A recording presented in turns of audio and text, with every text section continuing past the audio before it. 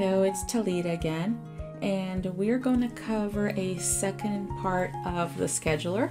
We're going to learn how to create unscheduled appointments as well as family appointments, and then we'll talk about how we're going to clean up our queue. On the toolbar, there is an icon that changes depending on what option was used last time.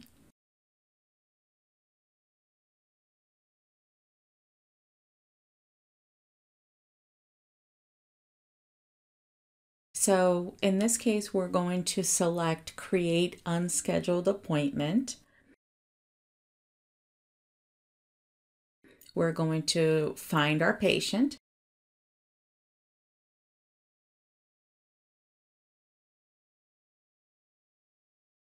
And then we're going to be prompted to add services from a treatment plan, and that's what we want to do. We're going to select the restorative items that we want to schedule for this appointment and click Use Selected Plan Services. We got to make sure we change the appointment type to the correct type of appointment. And then you can change the duration here. You can change provider in case this came out as the incorrect provider. And then you click Save. And then what you're going to see is that that appointment now lives in our appointment queue. Another thing we can do is schedule a family appointment. So that gives you an opportunity to efficiently schedule several family members. So we're going to click on the icon, click on the drop down, click Create Family Appointment, select a patient that we know has multiple family members.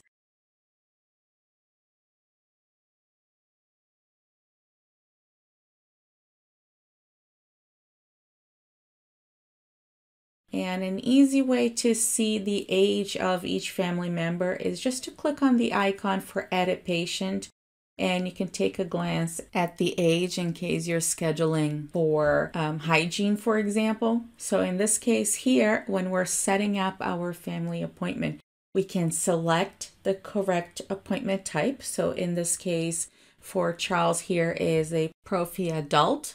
For Jack, it's going to be a Prophy child. And for Janice is a Prophy adult.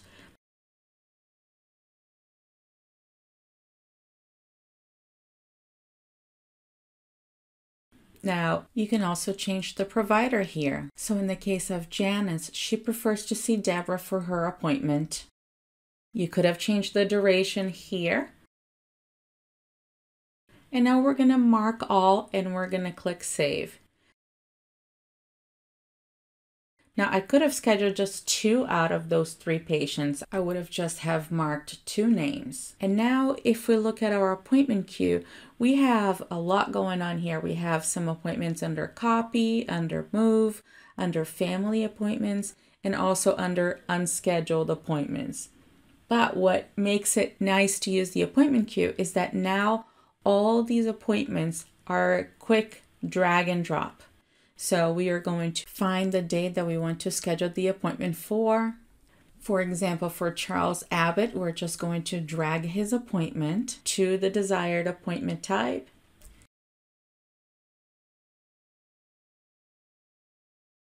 And because this patient has an alert as needing to take pre-medication before the appointment, we got prompted to whether we want to prescribe that right now. And then we're going to just drag and drop the other family appointments to the time slots we would like to schedule them for.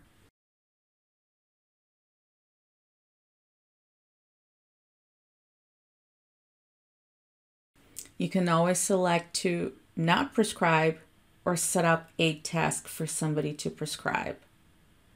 Another nice thing we can do right under the unscheduled appointments is if we right click on the appointment and click View Appointment, we can change the appointment name. So here we can add which doctor they're going to see, if there's any other information that the admin team needs to know. And it's nice because now you can see it right here, all the information that you need for that appointment.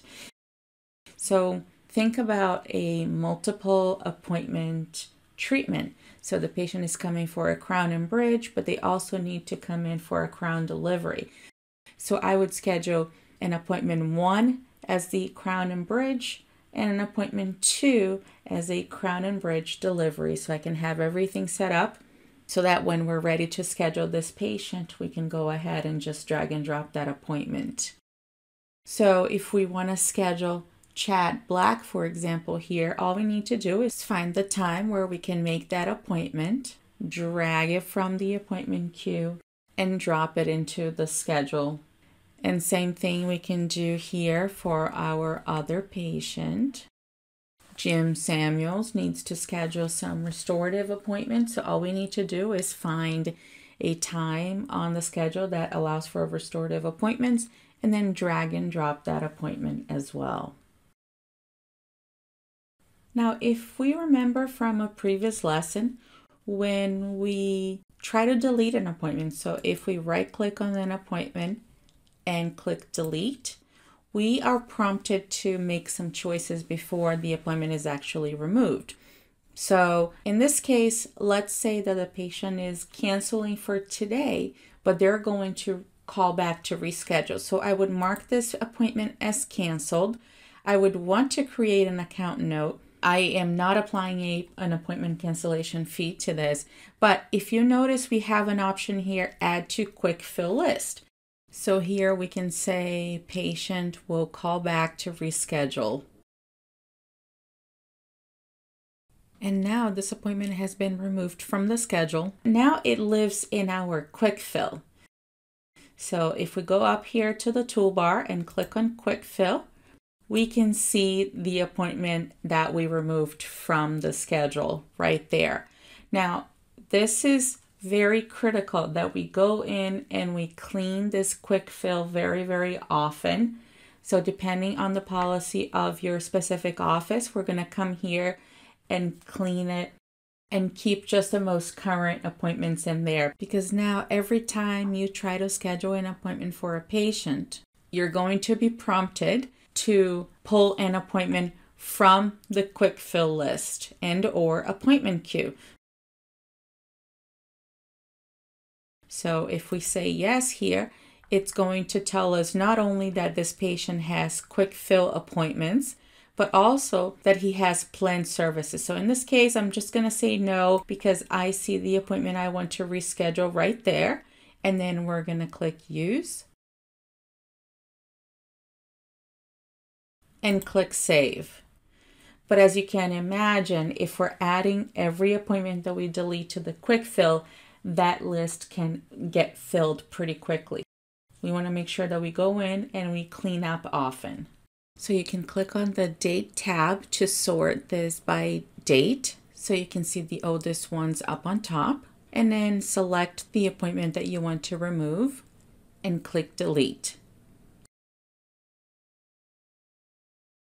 And just know that when we delete an appointment from the QuickFill, we're not doing any harm. The patient's planned procedures are still in their treatment plan. All we're doing is removing this instance of appointment. And that's it for today. Next time, we're going to explore the clinical chart and learn how to add existing conditions and procedures and propose new items, and also add a perio chart. See you next time.